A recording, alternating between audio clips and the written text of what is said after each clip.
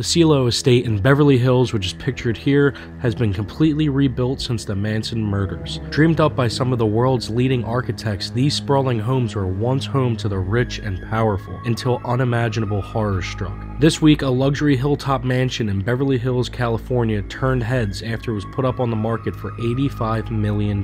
This stunning property looks straight out of Netflix's Selling Sunset, but harbors a very dark secret, sitting on the same lot where the grisly Manson family murders took place in 1969. While the original house was demolished following the murders of pregnant actress Sharon Tate, Abigail Folger, Jay Sebring, and others, homes across the world have been left to rot after witnessing bone-chilling crimes. Here we reveal the shocking stories behind the multi-million-dollar houses that nobody wants to live in.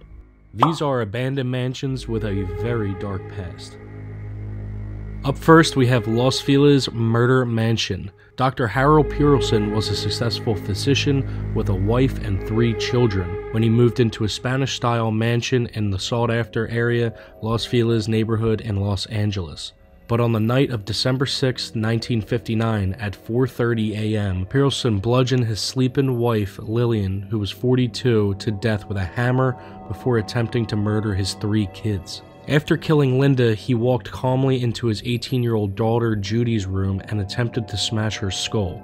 Unlike her mother, Judy screamed after the first blow, loud enough to wake her younger brother and sister Debbie and Joel. Pearlson told Debbie to go back to sleep, saying she was having a nightmare, but in the chaos, Judy managed to escape and alert the neighbors, who then called the police. Police found the young teenager waiting unharmed in the lobby and Pearlson lying dead beside his blood-soaked wife, having overdosed.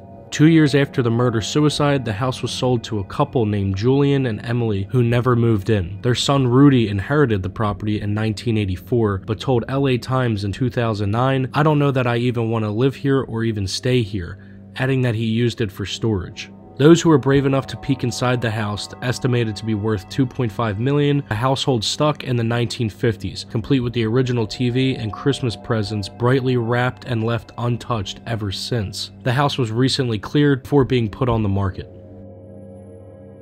Up next, we have Abercrombie & Fitch's designer $4 million castle. When David Abercrombie, founder of Abercrombie & Fitch, built a castle in New York State, he and his wife Lucy named it Elda Castle, after their 4 children, Elizabeth, Lucy, David, and Abbott. But the family home, which sits on 49 acres of land and boasted 25 rooms, including servant quarters, would become blighted with tragedy. A year after its completion in 1928, the couple's daughter Lucy died in a chemical explosion at her father's nearby factory. In 1931, at the age of 64, David Sr. died, and 6 years later, David Jr. was killed in an accident. After her husband died, Lucy went to live with the oldest daughter, Elizabeth, in New Jersey until her own death in 1955. Elda Castle sat completely empty for years and was attacked by vandals who poured paint on the marble floors and set fire to all different parts of the building. It was eventually sold in 2009 for $4 million. Up next is Villa de Vecchi, which is known as the most haunted house in all of Italy. Known as the House of Witches, the imposing Villa de Vecchi near Lake Como in Italy dates back to 1854 to 1857. Built as a summer house for Count Felix de Vecchi and his family, the stunning villa boasted priceless wall frescoes and 13,000 acres of land. But 5 years after it was completed in 1862, the Count came home to discover his wife had been brutally murdered and his daughter was missing. He spent a whole year searching for his daughter, but in despair, he took his own life. His brother lived in the house until the First World War, but then it was left empty. An attempt to sell the house in the 1960s failed, partly due to its reputation as Italy's most haunted house. In 2002, an avalanche destroyed all the houses in the area, but the villa remained standing. As you can see, a lot of these rooms were very tall ceilings and a ton of detail, and still just remain vacant till this day. It's sad to see that this place just still sits here with nothing really happening to it and no future plans.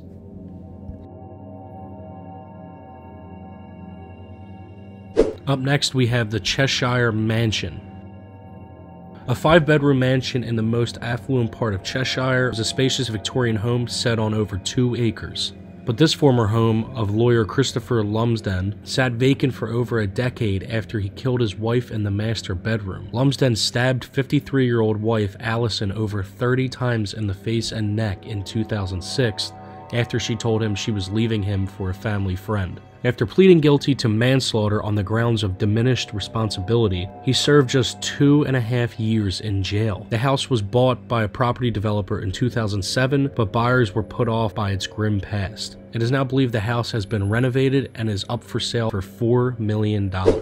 Up next is the Long Drive property on Bishop's Avenue in London. The most notorious empty mansions are those in what's known as London's Billionaires' Row, mainly owned by foreign investors who leave them empty as the price soars. But Bishop's Avenue, where the average house price is $10 million, has seen its fair share of drama, with a murder, squatter, and pedophile cult all in its history. In the 1970s, Kingston, one of the mansions of the Hampstead Street, was a commune for children of God, who later became the Family International, squatting there after a property developer supporter went bust, then allegedly ran a rental TV scam from the property, but other activities within the cult were far more sinister. This right here is the picture of millionaire fashion designer Aristos Konstantinou, who was killed when returned to his luxury home after a party with his wife. Founder David Berg even ran a pedophile ring out of there, making young girls sleep with different men every night and sent teenagers to go recruit new members. Boys, including the late star River Phoenix, were reportedly abused from just the age of 4. In 1984, nearby Heath Lodge, 40-year-old Greek fashion mogul Aristos Konstantinou was shot with 6 silver bullets in the family chapel. Wife Elena claimed the couple had been ambushed by raiders after returning home from a New Year's Eve party and that she escaped out of a bathroom window. Konstantinou paid $537,000 for the property shortly before his death, and now it's estimated to be worth $8.9 million. Up next is the Taiwan Ghost House. This family mansion in Taiwan had been abandoned since the 1950s, when the wealthy family fled abruptly. Local legend has it that the family's maid was having a secret affair with her employer, Lu Rongyu. When rumors got out and spread, Lu's wife found out about the romance. The maid was consumed by shame and jumped down a well. Some claim the family fled after the ghost of the girl came back every night to haunt them. A few years later, the property was occupied by members of the Chinese political party, the KMT, who fled to Taiwan to escape persecution. Many were said to have taken their lives at this property, just adding to its spooky reputation. Alright everyone, I think that's going to wrap this video up. Like I mentioned in the beginning, follow all my social media, and also 50% of the people who watch me don't subscribe, so just if you're watching, just click the subscribe button. It's free, it means a lot. And then an alternative option would be to become a member, which costs a couple dollars, but then,